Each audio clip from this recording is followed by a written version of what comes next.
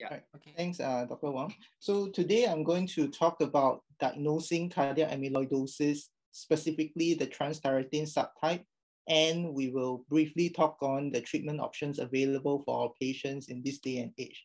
These are my disclosures. So diagnosing ATTR-CM, as very nicely put by Dr. Loy just now, and a non-invasive imaging method has emerged over the past 5 to 10 years that has sort of supplanted the need to biopsy everyone. So of course, gold standard diagnostic modality is still endomyocardial biopsy. However, as I mentioned, it is an invasive procedure with a risk of complications, and very elderly patients, they tend not to agree to undergo invasive treatment and investigations. Of course, the expertise is limited to tertiary centers, and there's a lack of universal access to pathologists, immunohistochemistry, and mass spectrometry. So with the research in the field of scintigraphy, again, as presented by Dr. Loy, if we select the right patients, we can actually get very, very good specificity as well as positive predictive value. Another publication shown here in Circulation looked at 1,200 patients evaluated for possible cardiac amyloidosis. Once you exclude light chain disease, a positive scan is as good as endomyocardial biopsy at the end of the day for the diagnosis of ATTR amyloidosis. And this scintigraphy modality has made it to prime time for the diagnosis of cardiac amyloidosis, specifically the ATTR subtype. So there are many societies which have gone to publish guidelines and flow charts for the diagnosis of cardiac amyloidosis ATTR subtype. And this was also published in our local journal, the Annals of Academy of Medicine, by our group. Basically, what it tries to do is to break it into 3 simple steps. The first step, of course, is to suspect. If you do not suspect the patient of having transthyretin amyloid cardiomyopathy, they will never be put through this algorithm. So suspicion, I mean by clinical history, echo findings, cardiac MRI findings, and electrocardiography. So once you have an index of suspicion and the patient fits the phenotype, fits the imaging findings, then we can put them through this algorithm to make sure that they do or they do not have transthyretin amyloid cardiomyopathy.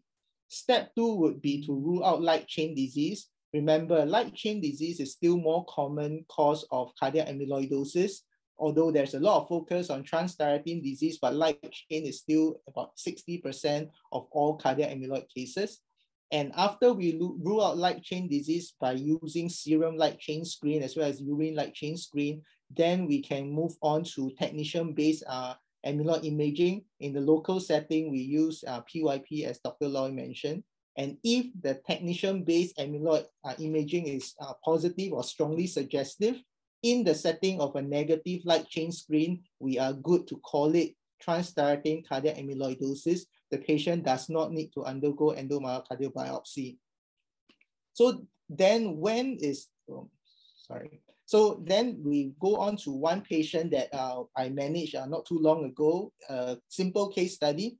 This is an 89-year-old patient who is very active and very mobile, long history of hypertension and hyperlipidemia, but starting to develop heart failure symptoms. If you look at the ECG, there was none of all the classical teaching of cardiac amyloidosis. The QRS complexes are big. There was no loss of R waves in the anterior leads. But if we look at the echo, the LV walls are thick and there was apical sparing on strain imaging. So this patient, step 2, after suspecting amyloid cardiomyopathy, we put him through the light chain screen with a myeloma screening panel from the serum, as well as a urine myeloma study. Both turned out negative for any light chain disease. And finally, he went through a cardiac scintigraphy with technician PYP scan, and it was strongly positive for transthyretin cardiomyopathy, and he was started on treatment for with Tafamidis. So this patient did not, in his diagnostic journey, undergo anything invasive, and that is very, very acceptable for someone who was 80-something years old. But then sometimes we cannot run away from the need to biopsy a patient. Then when do we biopsy in a diagnostic algorithm. So if the patient has a negative PYP scan, but we still strongly suspect transthyretin cardiac amyloid, cardiac amyloidosis, then we might need to biopsy the patient. Or if the patient has a high suspicion of light chain disease, for example, he has very deranged serum light chain screen, but all the other organs that we biopsy, the bone marrow, the fat pad, the rectum, did not show any amyloid proteins, we might have to go to the heart to try to look for amyloid proteins to justify starting of the treatment options that Dr. Sanjay talked about just now. Of course, in the setting of a discrepant light chain and scintigraphy findings, the biopsy will be the tiebreaker. And of course, in patients with suspected amyloid cardiomyopathy who already has existing plasma cell dyscrasia, such as monoclonal gammopathy of unknown significance, we need tissue biopsy to prove there is or there isn't amyloid proteins. And of course, in patients with suspected amyloid cardiomyopathy, if they are getting an implanted cardiac device anyway, such as a pacemaker or an ICD, we can easily at the same setting do a cardiac biopsy to definitively find out the underlying problem. So as mentioned by my other speakers, the classical finding of cardiac amyloidosis on Congo red stain would be the apple green birefringence. But of course, if we look at just plain OH and E stain, we can already see some hyalinized material in between the cardiomyocyte, which was mentioned by Dr. Chaiping. It's actually extracellular deposits. There is a special stain that our pathologists use called the amyloid P protein stain that can actually highlight the extracellular collection of these proteins. At this point, we have diagnosed a patient with cardiac amyloidosis, but unfortunately, we have not subtyped the amyloid protein. Often, we need to send them either for immunohistochemistry or for mass spectrometry. For in this case, the patient underwent mass spectrometry of the tissue that we biopsied, and there was a confirmation of a transthyretin type amyloid deposition. So now we know that making the diagnosis of transthyretin amyloid cardiomyopathy makes a difference to the patient because of the options of treatment these days. In the past, it was thought that the patient would die with the disease, not because of the disease, because it's a senile degeneration of the proteins. But thinking has changed. We are starting to diagnose patients with transthyretin amyloid cardiomyopathy earlier, and they do have worse prognosis even when they are diagnosed in a later age. Number one, as cardiologists, we shouldn't just focus on the transthyretin amyloidosis that we diagnose. We must still look at the overall cardiac status of the patient. Very commonly, the patients have persistent volume overload, they have symptoms, they have leg edema, and we need to keep their volume under control to relieve their symptoms. Usually, we use a combination of spironolactone and loop diuretics. Patients are also very intolerant of rhythm disorders because of very restrictive LV filling. So if possible, we can keep the patients in sinus rhythm. If not, if we need something for rate control, it's better for us to use amiodarone rather than digoxin or beta blockers, because digoxin in some small studies have been shown to increase arrhythmogenicity. Beta blockers, they are negative inotropes, and for someone with a very stiff LV, they might require a higher rate to generate the cardiac output. So lowering their rate, reducing their inotropy might not be such a good idea. And of course, in patients with AV nodal disease, they are very, very symptomatic from their inappropriately low heart rate. Pacing would be a very good method to improve their symptoms.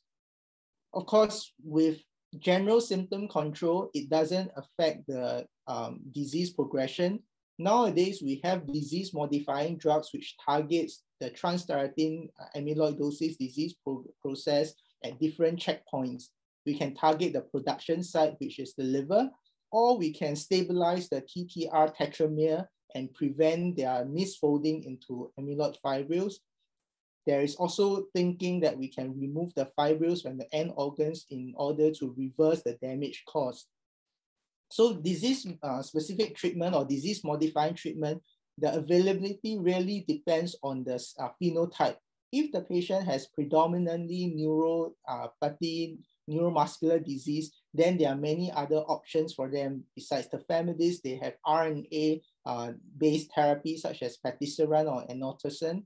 This was studied predominantly in the familial amyloid neuropathy, polyneuropathy group. We often lag behind the neurologists in treating amyloidosis. So we currently only have Tafamidis, which is a fibril stabilizer for use in patients with predominantly cardiomyopathy manifestation. For wild type, patients generally are more troubled by volume status, by cardiomyopathy rather than peripheral neuropathy. Tafamidis is the only option for them, unfortunately. Of course, there are some other medications that can be used off-label. Diflunisal is one of them. It's actually an NSAID and it's believed to act the same way as Tafamidis. We do use it sometimes for patients who are unable to afford Tafamidis. So the landmark trial for transthyretin amyloid cardiomyopathy treatment is actually this. This is the ATTR-ACT trial. Some people call it the ATTR trial. It studied about 400 patients with transthyretin amyloid cardiomyopathy, both hereditary as well as wild type. They divided them into 2 doses of Tafamidis as well as a placebo. Patients must have had symptoms of heart failure prior to enrollment. And we can see that although initial data was a bit disappointing, if we persist treatment up to 18 months and beyond, the Tafamidis group actually had a statistically significant improvement in all-cause mortality compared to placebo. The first 18 months, there was no difference, but the slope of decline actually improved after prolonging the treatment beyond 18 months. Although the mortality only showed up later on, the symptom improvement in the form of 6-minute walk test, as well as symptomatic quality of life scoring, up to even as early as 3 to 6 months, there is already a split in the curves. But do note that there is no regression of symptoms. Patients continue to progress despite Tafamidis, but the rate of progression is a lot better if you take Tafamidis compared to if the patient received placebo.